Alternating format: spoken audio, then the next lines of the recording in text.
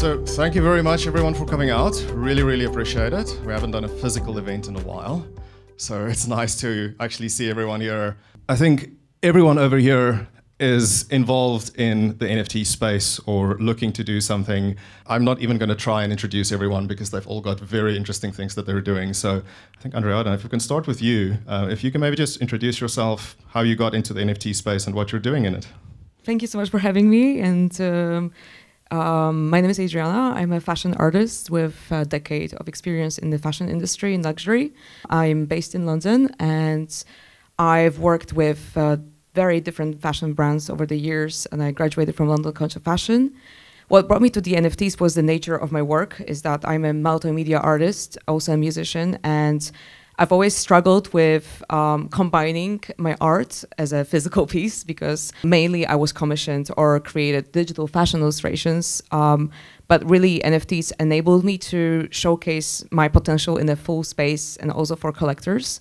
I discovered it last March, randomly on Clubhouse. Is one of the applications where you can connect with lots of people, and I just got fascinated and hooked by this immediately because I knew that was gonna be like a big game changer due to the nature of my work.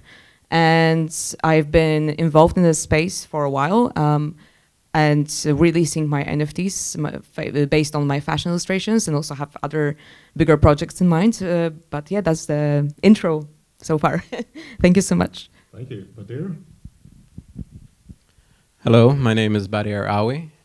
My company here in Cayman is Awesome Productions. We do video production services.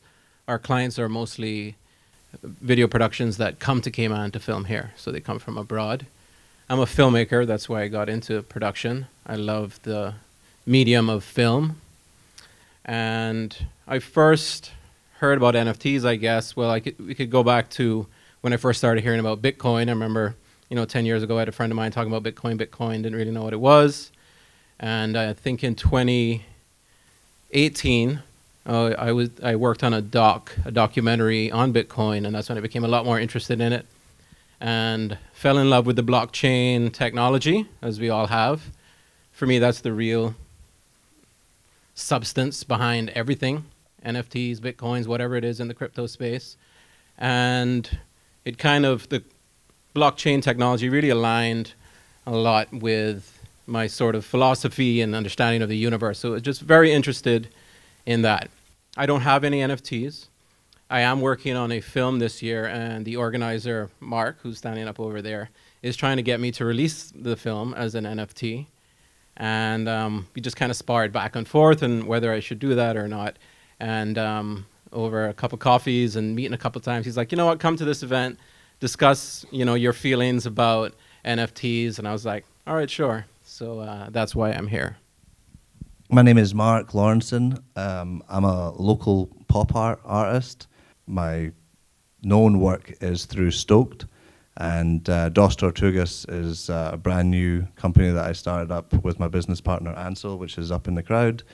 I didn't know anything about NFTs. I didn't really follow anything to do with cryptocurrencies. It was an event in November at the Bird here in the Cayman Islands that it all kind of happened. I was commissioned to do a painting, and it was a walrus. So I actually thought it was like a kids' party, and I didn't know that it was an actual thing. And it wasn't until a lot of young people were actually coming through the doors and telling me a little bit of their story about what it was, and I realized, oh wow, this is actually something totally different. And like I said, that the same night I met my business partner, where he kind of gave me the lowdown. He's in Dos Tortugas, he's the crypto guy. I'm more of the art creator.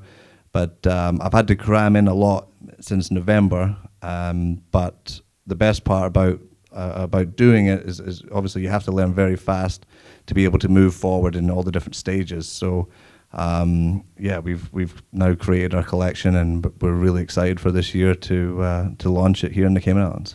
In case any of you don't know me already, people call me Dready. I don't think I have anything to add to what these guys have all said.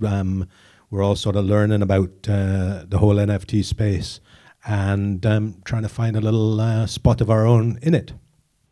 Awesome. And I think the one thing Shane didn't mention is he actually did one of our first NFTs in Cayman, and we did the auction last year. So he is actually an NFT artist that we've already done. I know when we were discussing this, we were sort of debating on what the general knowledge of the audience would be in terms of an NFT space. So we sort of said we'll do a quick, just a brief, what is an NFT? For me, the way I usually think about an NFT is thinking about the Mona Lisa.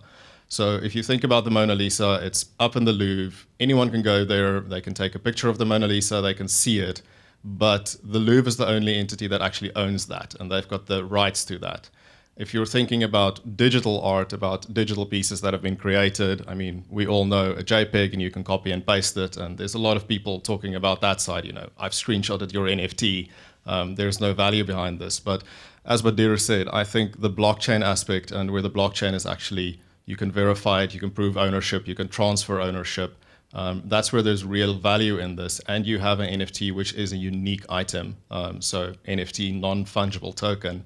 And non-fungible meaning that you cannot make a copy of it. It is a unique item. So I think that's where it's really, really valuable. On that side, I mean, Shane, I wanted to actually find out, I mean, you exclusively work with digital. I mean, you create everything digitally, all of your art. You've been working in this, you know, in that space for ages.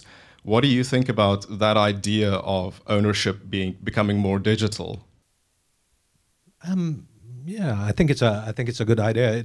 I look at it. I was just thinking about that today, Petri. I'm looking at it as just another aspect of selling something. It becomes easy for me because all the art is already digital, as you said. And so if I offer that art in the same way that I offer to send the printer a print that he will print and ship to you, if I offer you any of that art as an NFT and you can request it that way and I can send it, it can be given an NFT address, a blockchain address, and it becomes yours that way. You can post it on your digital screen at home. You can stick it in your, geez, I want to swear here, but I'm not going to. You can stick it in your metaverse. You know, you can do whatever you want with it in a digital sense, in the same way that I can ship a print to London and somebody can hang it on their wall. And Adriana, I mean, you're focusing on sort of the design side, but also on the fashion side of it. I mean, you've done quite a few works, you've already sold some of your NFTs. What's your experience been sort of with that process of selling NFTs and going on the design side of things? Yeah, so there's often like a misconception of me as a fashion artist. So I'm not a fashion designer. I'm an art director and fashion illustrator. And I think you could have seen one of my pieces over there. So it's literally art inspired by fashion. And it's really interesting because actually it's a very old genre of art.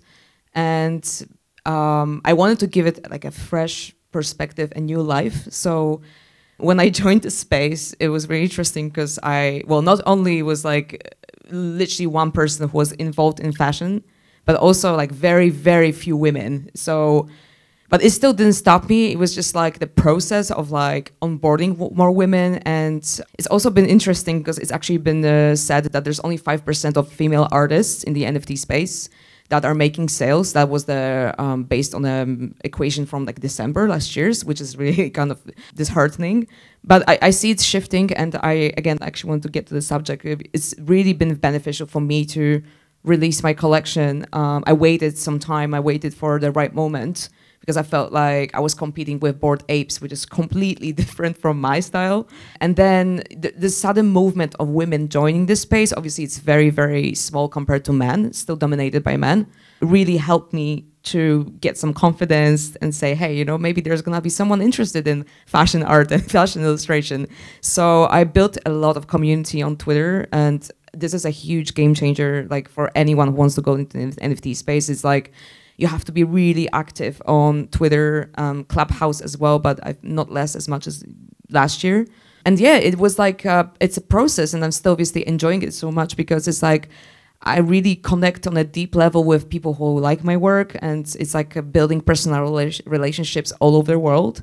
And yeah, and because of that movement of women NFTs, and there's been like some big women-led projects that have been very successful recently, it gave a spotlight to me as well. So it's like we build each other and give highlight to each other. The women community is very supportive as well, but there's also obviously very supportive men. So most of my collectors are actually men, which is really nice. This is how it led me to sales, and I'm really happy because there's only one left in my collection right now, and I'm planning to release another bigger project next month. And it's worth mentioning as well because I want to build like the community not only in the Twitter space. That's why this event is fantastic, because I think it's really important to connect with people in real life here and now as well. So that was the intention for me as well, to have my solo exhibition that I'm working on right now, and I'm gonna be the first NFT artist and also female artist in Warsaw in Poland to have my solo show on NFTs, because to me, that's exactly the process. I'm talking about the sales and bringing more people on board. The more people are aware of it, the more we bring more attention, and obviously there's more success for everyone from different point of views. Like doesn't have to be just us as artists thriving, but also collectors, because my intention is that if I'm becoming bigger in the space, then my collector can sell my work for a much bigger price. So I think it's just a beautiful community, and I'm loving so far every aspect of it. Oh, that's amazing to hear. And that community side of it is really interesting, because I think for the artist, you're not selling just locally, just in your town or your city. I mean, you're really selling to the entire world. Marc, you've got a project that you're planning at the moment. Adriana touched on Twitter, the marketing aspect of it. I know you've given this quite a bit of thought with community and those kinds of things. I mean, how are you thinking about that, and how important is that to the NFT industry? The fun part about our collection is that we do want to really showcase Cayman's pop culture. We have international looks, but the collection will be more dominant on the Cayman looks. A lot of people, obviously, if they're not from here, they might not understand some of the looks, and that's by putting international looks in there. It kind of helps them want to be a part of it as well. But the idea for us is that we really want to put Cayman on the map. We've seen a lot of stuff that's coming out of the States and a lot of different other projects. And the idea was that if, internationally, if they're going to do, such amazing jobs on their projects, we want to try and aim for the sky and do it here. One of the things that Shane was saying about the advantages of the NFTs for here is that you have a great chance of going international. A lot of the artists, they'll build their art up inside the communities, and the community, we may know them as for what they do in the art that they make, but then what happens is it's then trying to get it to go international, which is the hard part. So with these NFTs, the amazing part is that it's not just the Cayman Islands that it's going to be able to buy it. There is an international market that people could then go on and purchase it. So then all of a sudden, yes, it'll be pretty big in Cayman, but then again, part of Australia, it might be really big there. It might be really big in Germany. I don't know, and that's the fun part, and that's the part that's really exciting for me on these NFTs, is that our community will obviously understand it a lot more. But it's to then see what the international market then does with it as well. Awesome. So, Badir, I know, there's a lot of hype around this as well. A lot of people getting very excited. What do you sort of think about long term in terms of the hype, in terms of, will we see this lasting? Is it just a hype cycle that will die down over a period of time? Yeah, I think the most effective way to look at NFTs and crypto in general is long term. I'm very cautious of short term. It reminds me a lot of the internet, when the internet was first starting. It's like a lot of the same buzz. And when the internet first started, there was a lot of startups. And we can't even remember half of the names of all those companies that were around when the internet started. And it's like, okay, it's been 20 years since the internet. What were the changes that those long-term advantages that the internet brought, rather than those short-term companies that were popping up left, right, and center? That's how I'm interested in blockchain in general and the NFT space, if there is an advantage, I think, at least for me personally, I'm not saying that you can't make something in the short term, but you know, for me personally, I find it more advantageous to look at it in the long term, because it's the same thing with the internet. Like when that was happening, it was like, okay, I can upload my song to the internet and someone in China can buy it. So, you know, that promise was already there that we're sort of hearing now with the NFTs again, but it still didn't change the fact that, you know, no one in China downloaded the song, right? Because they didn't know. So there's still that hurdle. So, you know, for artists, we tend to get very excited, and we want to be known, and we want to like be seen, and we want our work to be seen. So something like the internet, something like NFTs is obviously very exciting for us. I think it works very well with music, more so than anything else. It's like almost like a natural fit for music. I mean, is Spotify not going to switch over to a complete NFT blockchain system? They must, right? So yeah, I think there is a little bit of hype, but that's exciting, because you know something's happening and we can't really quite figure it out. You know, it's all in the air. We're all here. Like, I didn't even imagine this many people were going to come, but you know, it is exciting, and so I don't want to discredit the hype. I think that's important. But me personally, I tend to want to examine it long term. If you're starting something now, what's your 5-year plan with that, at least, or 10-year plan? You know. Awesome. No, agreed 100%. I think the other thing you touched on Spotify and for the artists is where it's really interesting, where an artist can potentially share in a percentage of future revenues, etc. So there's very nice potential revenue streams for artists as well. The next question is sort of an open question, so any of you guys can grab it. Shane sort of alluded to the metaverse, people, you know, putting up things in their houses in the metaverse. I think a lot of kids these days, they're very familiar with skins, you know, putting out new outfits, new haircuts. I was talking to actually a partner at a law firm, and he was saying that his kid is always getting the bucks in the game, and he's like, well, what are you doing? She's like, well, look, Daddy, I bought this new haircut. Don't you think it looks nice? What do you guys think, and anyone can grab this, about the metaverse and NFTs and the use of that in the metaverse? I like the microphone. Well, again, I think it goes right back to what I said earlier. It's just another avenue, a place for you to put your art. And if you know, if people are going to be building houses and outfitting them and buying themselves clothes in the metaverse, there's no reason why they shouldn't just hang a piece of art in there as well. My little girl is an absolute fanatic of Roblox, and I didn't know that it was a part of it where you had to then, I think it's Robux or something like that, like you were saying before. She's only 6, and but she's already well adapted. She could play the games before she could even read, which was the most amazing part. She knew exactly what to do. There's a fashion part of it where they would tell you, okay, you know what's the best aquatic look, and she gets to run around and choose all the different bits and pieces, and then it's almost, which is crazy, but especially for a 6-year-old, that's her type of entertainment. She's getting used to having it where, okay, I have an image, and it's almost like it's an avatar. So, you know, for this avatar now to look like me, I need it to have long hair, you know, pink dress, fancy shoes, and you know the normal parts that they do let you use for your avatar. To then be able to make it fancier and look better, then you'd have to pay for it. So yeah, so sadly, it's we have a point system with my little girl at the moment, and as long as she gets good grades at school, the teacher calls it putting the pin up, and she has to have so many in a row, and then we buy her Robux. I think the cool thing about blockchain is it's everywhere. It's in the universe, it's in the metaverse. It's almost sort of like that unifying principle.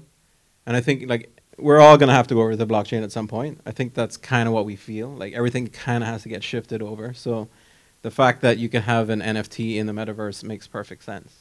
Yeah, I think I'm going to just add my perspective from the fashion person involved in the industry.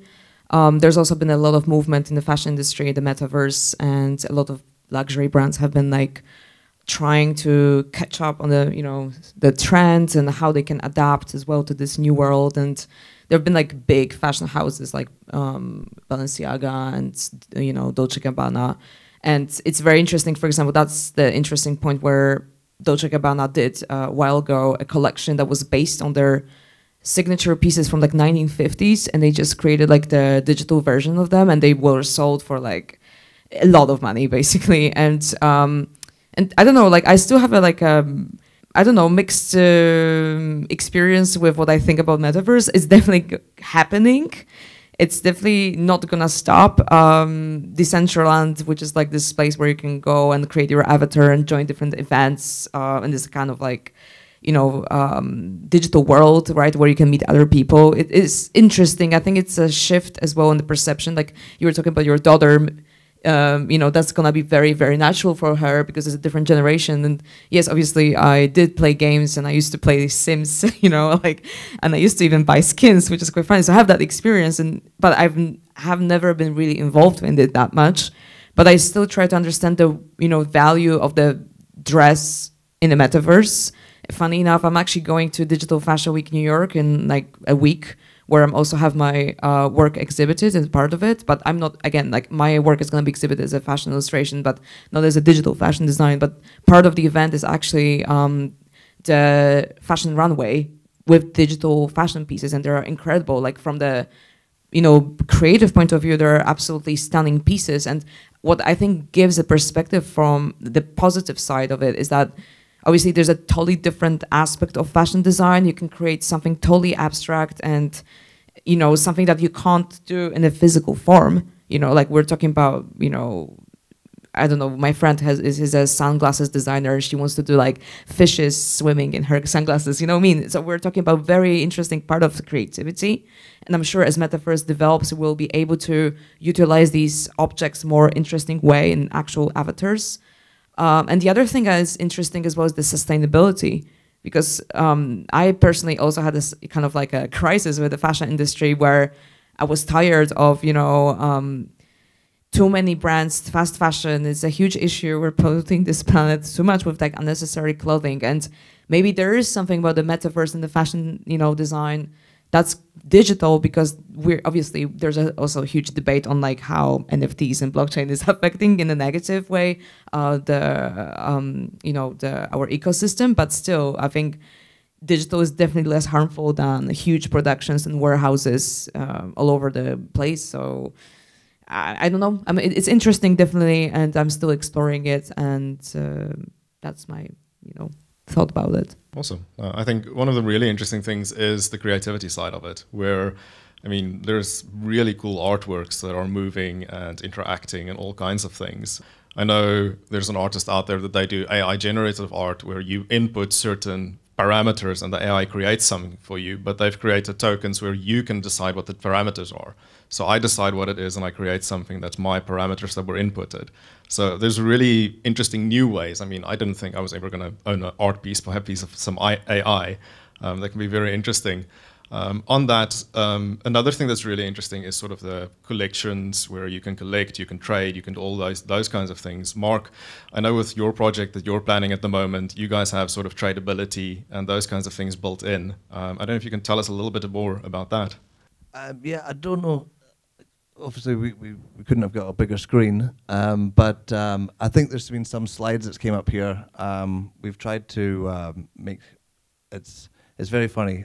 I've had a lot of practice of trying to explain it to my mum and dad on how this works, because you know they obviously want the best for me and they think I'm mad and trying to do digital designs.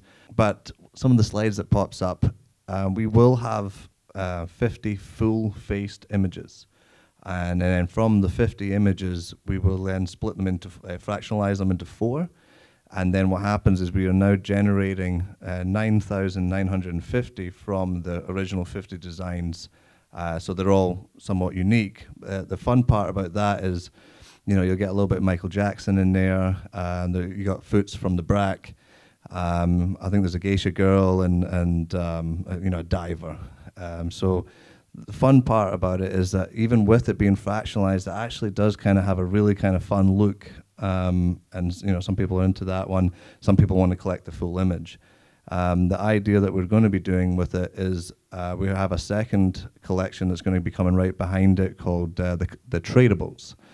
And what happens is, as long as you have the image that matches the 4 different boxes to complete a full image, If you trade it back to us, then we will give you a full image on the second collection, which is the tradables. Now, the second collection won't be for sale.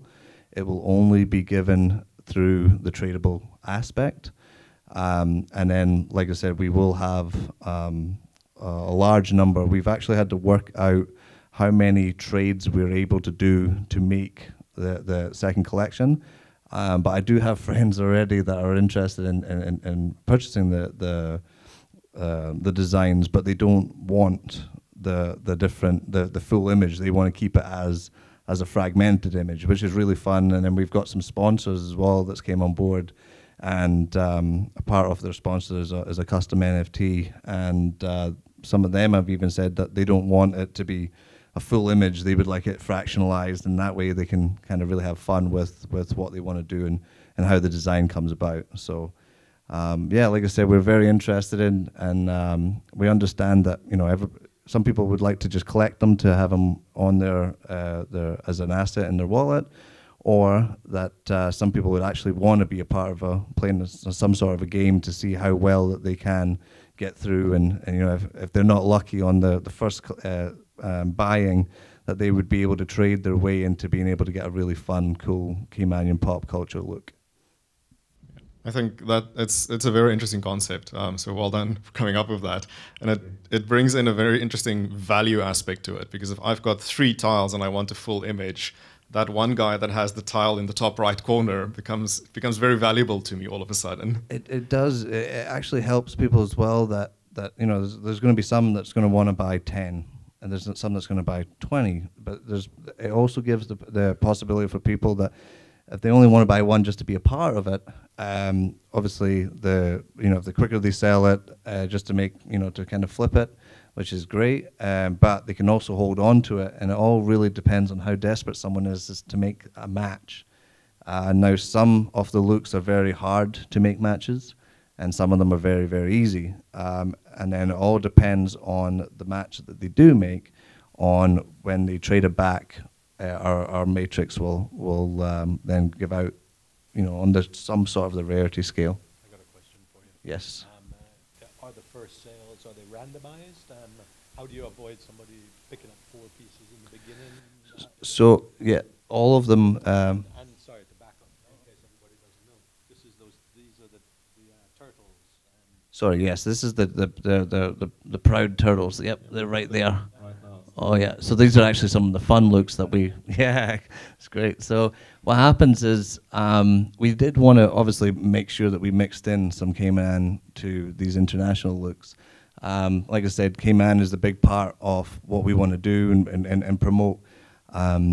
We have a great couple of 3 islands that we wanted to display.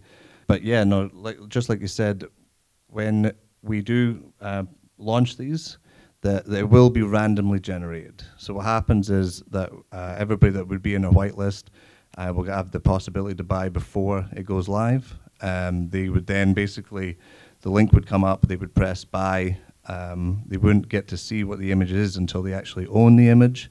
And it's completely random. The fun fact that I love to tell everybody is that my image that I've created of myself, Marc Laurenson from Stoked, is also going to be in there, and the lottery is that whoever does get that one, I am willing to buy it back for say 5,000, 10,000, whatever it is like that, because that's the one I want. That's the image I have. I'm putting it into the generation. I will be playing this game just as much as everybody else, and so it is going to be the fun part of that. It's not just myself, my business partner as well. His is in there.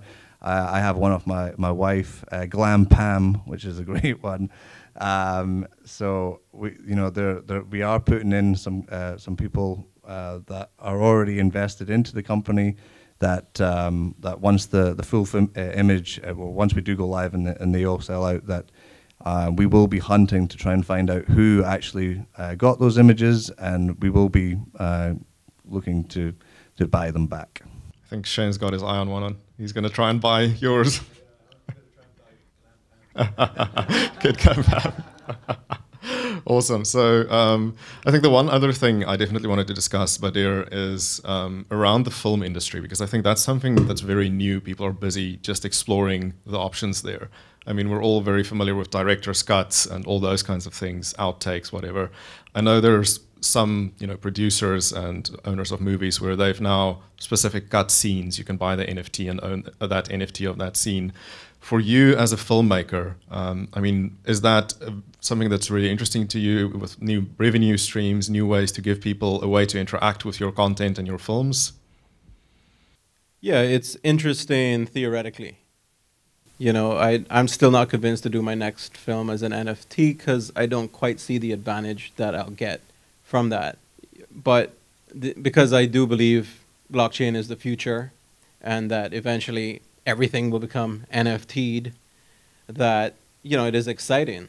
And I don't think the roles in the industries will go away. I think you'll still have, managers, you'll have producers, you'll have distributors.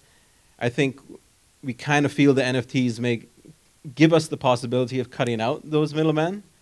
I'm not convinced. The internet didn't do it.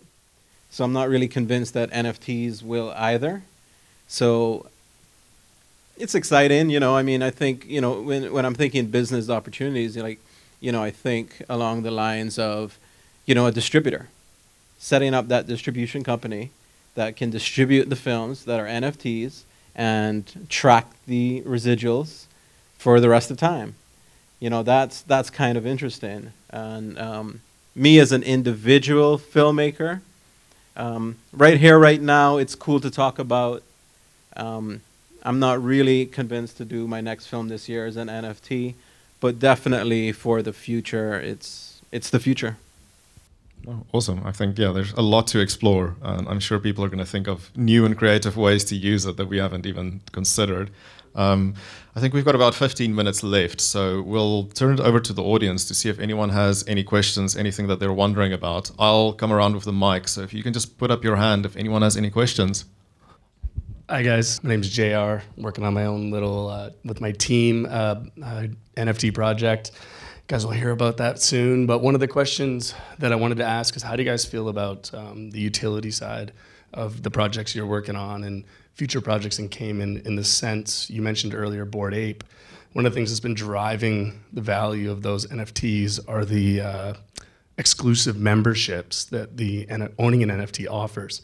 Do you guys think we can see something like that in Cayman? Maybe a collaboration of all NFT projects getting into special events and places, or your own NFT projects doing something like that? Do you guys see or have that kind of thing in the plans? We are actually working on a utility package. The idea behind our collection is that we would be releasing 10,000 and once obviously the sets are made and that they're traded back, we're actually going to be destroying the items that are traded back to us once they do receive a new image. The idea on that is that we want to take our 10,000 images and actually drive it down to about 3,000, and we want to create a very exclusive membership. Like I said, it all depends on if people are actually wanting to keep their fragmented image or if they want to turn it into a full-faced image. But something that we are working with right now is that we're in talks with many different companies here on Ireland to create a very exclusive, very unique utility package. I don't really have a direct answer to that, JR. I haven't been looking at it in that kind of depth. I just think about NFTs as just another gallery, another way of transporting art from me to somebody else. I just would like to add to that a little bit as well, that I think the digital aspect is very important. That a lot of these NFT projects that are based on community and the exclusive membership, I think what also drives people to them is also when you can get something physical. And I'm looking at this as an individual artist. Now I'm actually working on a bigger project as well, but part of my journey and my roadmap is also exclusive phygital. Basically is a phygital NFT is something that's linked to the physical object. Let it be, whatever in my case is going to be a fashion collection or print or anything else, like an exclusive experience, for example. So I think that's maybe also worth considering. Hey, so I'm looking to deploy a project, and we have a community set up already. And so we've already told them we're gonna be dropping them these NFTs. And so at the moment, we're struggling with the question of which blockchain is it gonna be on. So I'm wondering, in the research you have been doing, the projects that you guys have already done, the immersion, your participation in Discord and Twitter in the communities, do you guys have a sense of what the general perception is about dropping an NFT on one blockchain versus another? You know, if it's a community that, you know, paid a lot for the membership, for example, and you've said we're going to drop an NFT, like does I don't know, Polygon have a kind of cheapness associated with it where people are expecting a good quality NFT to be on Ethereum? Have you guys come across that type of information? Petri, I think you need to answer that. Go for it, Mark. I'll add my comment. This has been a big part of our research. We have been in meetings with sponsors and partnerships, and we've been asked the exact same question. We've been asked if, you know, are we going to cut our legs short by not being on the Ethereum and going on the Polygon? My answer, especially what we're doing, we're going to be selling on the Polygon network.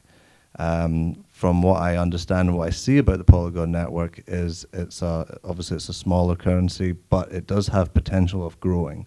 The gas fees does help a lot of the people that are only going to be buying one. But if I was selling an NFT for, say, $1,000 or $5,000, then Ethereum would be the best for me, I would understand, because the gas fees would be $200. When you're selling something at $1,000 or $5,000, $200 isn't really that much more of a hit. But if you're selling your NFT for $200, and then all of a sudden the gas fee behind it is also $200, then, you know, unless that project really does take off, it's going to take a lot longer for you to be able to actually see some sort of gain in your purchase. So the idea that we've done was that we're going to go on a Polygon network with a much smaller gas fees, on the idea that a lot of other people are also jumping on the same network, and I believe that the currency will rise and will become a very popular platform. Yep, I think the only thing I'll add there is there are a lot of different marketplaces and new blockchains. So you need to think about your project. Are you trying to go for the well-tested, potentially more expensive on Ethereum, very big marketplaces, or you can get the momentum of being on one of the newer chains with newer platforms. So there's a lot to consider, and sort of cost is definitely one of the big things there. I wonder, and I may be wrong, but this reminds me of the internet. You know, when the internet first came around, you had to use a specific company to get on the internet. Like it was AOL was a big one. And I remember way back when it was Cayman Online. I don't know if anyone remembers Cayman Online. Like that was the only way to access the internet at that point. And I feel like it kind of sounds like the same conversation. What blockchain do I need to get on? What, you know? And it's like, you know, and so in my head, I think to a future when everything's just on the blockchain, you don't even need to think about what blockchain you're on. It's just fully integrated. Have you guys considered that we did some research on the fractional ownership of the NFT? And might be a question for Petri as well. So I understand. So multiple people would own one NFT. With our Proud Turtles, the price point that we're starting at is $200. So I would feel that a lot of people for the price of $200 would want to have one for themselves. From what I understand with the fractional, I don't know how that would work through the wallet, because obviously you would have to have a crypto wallet to be able to buy your NFT. I don't know if you would be able to link 3 or 4 wallets together to be able to purchase one item. That might be something for Petri. I think the really interesting one here is definitely the piece that sold for 69 million a while back, because I know the guys who bought that, they're thinking of fractionalizing that. technology, how you're going to do it, different ways to look at it. I mean, you can create NFT representations of that NFT. The thing where this gets really interesting potentially is when you start going to the financial industry as well, because over there fractional ownership is something that's very common. A lot of people know that for financial instruments. And what makes an NFT really interesting is all the information you can put on it as well. With a normal ERC20 token, you're limited with information that can sort of be transferred with it. With NFTs, especially in the financial industry, there's a lot of potential where you can have that fractional ownership, secondary markets, all those kinds of things for reselling. But I mean, it is still new. People are still exploring it, but it's very exciting. There's lots of opportunity. I mean, it really doesn't apply to me personally, but I know of a very famous like sculpture that actually has been somehow incorporated into like the fractional NFTs, and I don't know how exactly it works because but it's just interesting that this happens, and there must be a reason why people still go for that pathway. But maybe it just only applies to really more, I don't know, valuable objects. Like we're talking about, you know, a sculpture that was lost somewhere and recreated.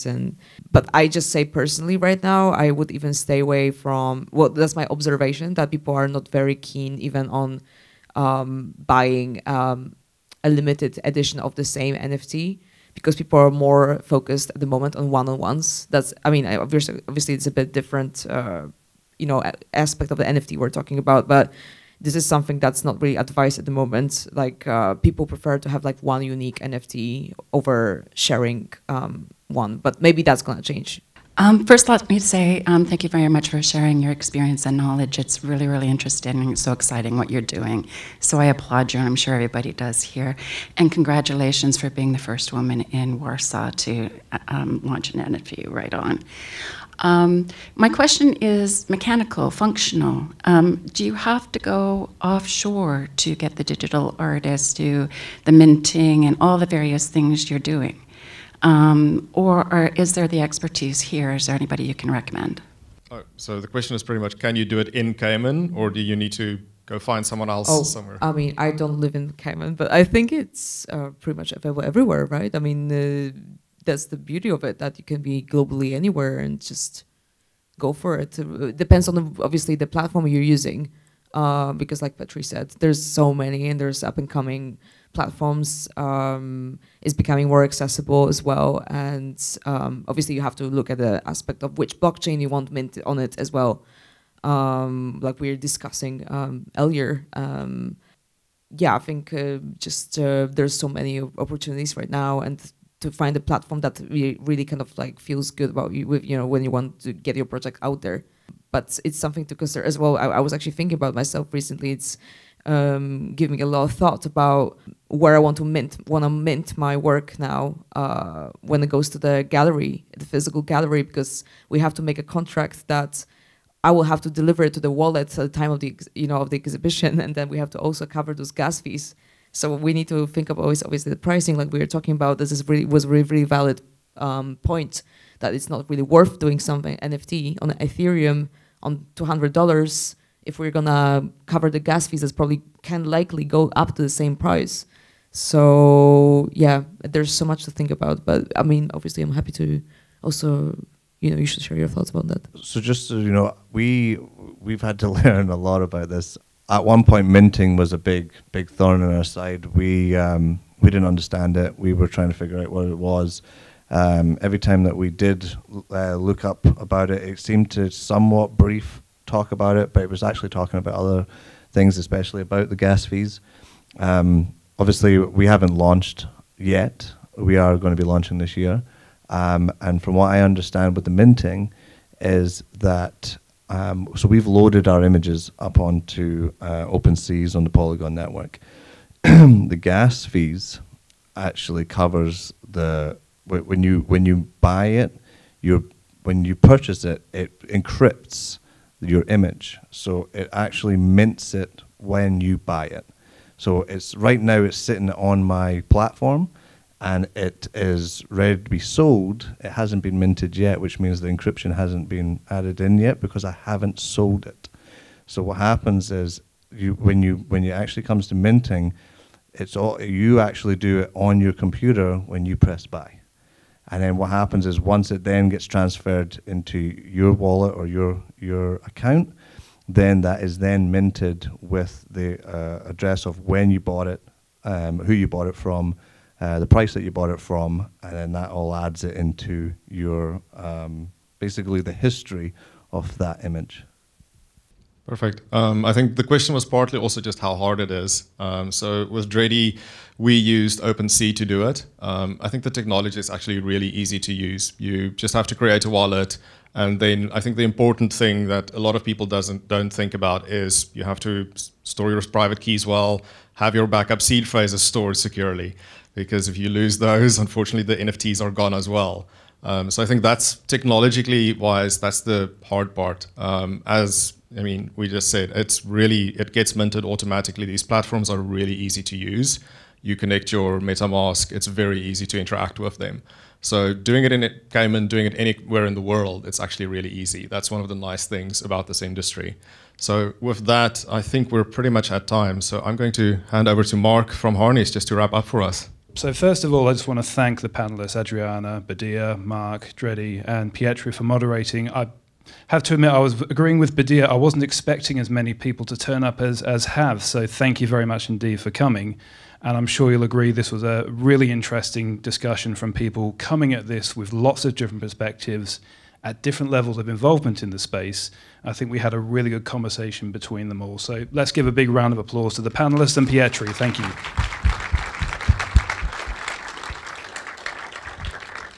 So what I'd like to do is just add a couple of thoughts to wrap this up and also give some context to it. And I think the discussion we had before about how many people are going into this space and just how much investment and resources we're seeing is quite remarkable, really. So last year, according to some stats from a place called DAP Radar, the NFT market in 2020 was about 100 million. And then last year, about 22 billion. And that's just phenomenal growth. And we've got predictions from, I think, Morgan Stanley that by 2030, the NFT market is predicted to be worth about 300 billion. And of that, going back to the metaverse discussion, and NFTs can form a part of the metaverse system, taken with the metaverse as a whole, including NFTs, Goldman Sachs predicts that total market will be worth around 8 trillion. So there's some phenomenal figures involved here, and that includes revenue, that includes licensing and businesses operating in the metaverse using NFTs. So I think even though it's relatively early stage now, some of the people who are here, some of the people in the audience who are doing projects involving NFTs are really exploring what this potential technology can offer and pushing the envelope. And it's fantastic to see people in the Cayman Islands really driving this forward. So it's very exciting. So I think the aim of this event was to take some of the headlines you're seeing about Bored Ape Yacht Club and some of these really, really high value NFTs selling for enormous sums of money, and bring that to what does that mean in Cayman? What are people doing here? How are they approaching it? And what are people in Cayman looking to do with NFTs? And I think we've had a really fantastic discussion on that and seen what it means from a practical perspective. I think the interest with NFTs at the moment is around digital generative art. We've seen a lot of that. Mark's done a lot of research and he's put together a really interesting collection, particularly with the rarity and tradables element, which I've not seen in some of these projects. So digital generative art is a hot topic. It's a very common use case for NFTs, but it's not the only case. And we've alluded before, Adriana mentioned about linking it to sculptures, for example. And we did a NFT auction last year with Dready with some of his digital artwork. And so NFTs have this ability to be attached to lots of different things. So, for example, we're doing some work at the moment at Harneys with clients who are looking to link NFTs to physical artwork or to link them to athletes in some cases and image rights associated with them. So it's a delivery channel. You can attach lots of things to this NFT, and then you can transfer that one NFT with those things attached to it to someone else. So if you think of it like that, as the ability to attract and link things to it and then trade it, that allows you to offer that value directly to someone without using an intermediary. So it's a powerful way of engaging with an audience, with offering your content in new and innovative ways. And it allows people to explore ways of creativity and production and royalties and giving back to some of the creators or the patrons in ways that weren't previously possible. So I think what's interesting about this technology is its potential to innovate. What we're doing at the moment with creating digital art and physical art, that is not new. But what is new is the way in which it can be packaged together and delivered. It's not going to be appropriate for all artists, and I said this back in 2016 when I was standing up and talking to people about blockchain and crypto. It's not a solution for a problem you don't have. So it's very common, even a few years ago, to do something on the blockchain with crypto just because everybody else was doing it. And it's not always going to make things easier. It's not always going to guarantee that your project's going to be a success. In fact, there's a risk that you become somewhat irrelevant amongst the projects that do gain traction. So as I said a few years ago, if you are looking to use NFTs or explore the potential, don't be rushed in doing it, but ensure that it fits in with what you generally want to do, and that NFTs can enhance that offering and are used in a way that adds value to what you want to do. Done so skillfully, you'll find that there's a much better chance of success in what you're looking to do. There's lots to consider and to be careful about who you're working with. The vagaries of human behavior continue to apply whether you're doing something with NFTs or not with NFTs, so that doesn't mitigate that. And also, as mentioned before, it can take some time for NFTs to go mainstream. And Badir said before, you know, Cayman Online, AOL Online, Napster and Spotify disrupted music distribution, but that took a while. Even back in 2007, 2008, Spotify took a long time to gain traction, same with Napster. Spotify might have been a bit later than that. So if you are going to do things with NFTs, it's a very good creative outlet, but it's one which needs to be looked at carefully. If you're going to buy NFTs expecting to retire early, I would prepare yourself for disappointment. You might have seen some very significant price increases and some really quite ludicrous sales going on, but with all asset classes, remember the line doesn't always go up. It can go down too, and sometimes quite dramatically down, as we've seen in the last few weeks. I describe myself as cautiously, skeptically optimistic about this space. Partly because we're doing a lot of work in it, and I have done for many, many years, but also because, as we've seen today, the people who are involved in it, in the audience and on our illustrious panel here, are doing so in ways that are creative and are carefully considered, rather than rushing in and trying to make a fast buck. They're approaching it with thoughtfulness and with a real need to ensure that their art brand is enhanced and that what they offer is something that people really want to buy. Which is a general point on NFTs, buy something you'd like, rather than something you think is going to make money, because it may or it may not. But at least if you've bought a piece of art or an NFT that you like, whether it makes money or not, you've collected something you like, so everybody's a winner. The other point to make about this stuff, and it was alluded to before, you're buying things that are very objectively hard to value. So yes, it might be seen to be worth something because that's what the market price is. But especially with NFTs linked to physical assets or which have a bundle of rights associated with them, it is very, very difficult to work out what that's actually worth. And so trying to find a market value for these things can be an exercise in futility or perhaps misplaced expectations. So I started off with some very big figures about how much this market is worth and how much it could be worth in future, kind of brought it down to a bit more of a practical concern in terms of getting involved in this space or buying the NFTs. But the point is, it's really exciting. There's a lot of potential. Going back to the point made before about minting, there's some legal and regulatory issues to consider, particularly around the intellectual property aspect of NFTs. So if you are looking to get involved in this space, it is worth making sure that you've got the right help on board, and there's plenty of people in the island and in this room who can help with that. But overall, what I wanted to do tonight was to bring people together to listen to people in Cayman and Caymanian artists, whether they're on the panel or in the audience, and talk about a topic that's of particular interest right now, but really does have a local connection and a local manifestation. And I think you'll agree the panel have done a fantastic job tonight. They've really kind of brought that home and brought their own personal perspectives to it. So thank you very much indeed for that, and very much appreciated.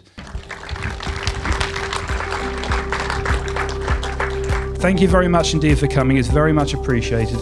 And feel free to join us over at Kamana Bay for some more conversation and for some food, and look forward to seeing you there. So thank you very much.